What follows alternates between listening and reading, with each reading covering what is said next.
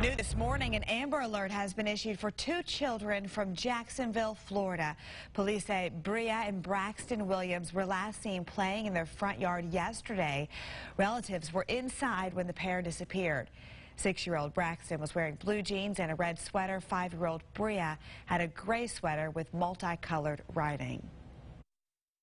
Obviously, we're at about 7 hours plus that they've been missing, so they could realistically be anywhere in Florida if they're not alone. If they are alone, obviously they're endangered because they are 5 and 6 years old.